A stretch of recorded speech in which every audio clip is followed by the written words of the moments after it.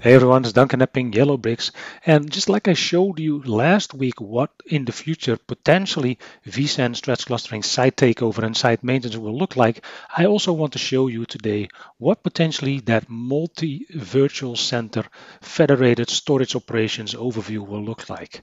Now this slide already shows more or less what it's going to be looking like in the UI in the future when you go to the VCF operations section, but it's probably more important to show you what it will look like when you start drilling down, because at first this VCF operations section is just a global overview of everything you have in your estate. That could be vSAN, that could be non-vSAN, and it will also show you, for instance, what the potential savings could be if you move your non-vSAN storage over to vSAN storage.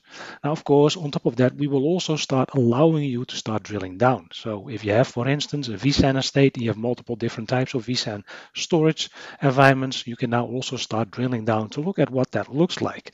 You can imagine that if you have a stretch cluster configuration, and that is something, as I said, I've demoed last week, what some of those new functionalities may look like in the future, that you will also be able to see what that stretch cluster configuration looks like on a map. And I think this is something that is extremely valuable, because in the UI that you have available today, the host and VMs overview, you don't visually see what that stretch cluster configuration looks like.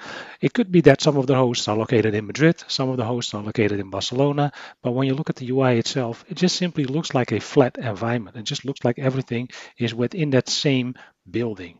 Now, this map overview immediately gives a good idea of what the environment more or less looks like. And of course, the idea here is that if you click on one of those sites, that you can actually start drilling down on what that environment looks like. And of course, also get all the information to understand if your environment is healthy or not. In this particular case, you can see that we are planning on integrating Skyline Health within this overview as well.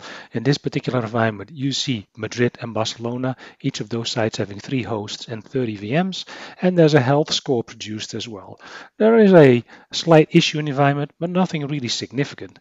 Now, of course, if something would happen in the environment, and for instance, one of the sites would go down, and as you can see, there's an exclamation mark at Madrid, this could have an immediate impact on the cluster health score.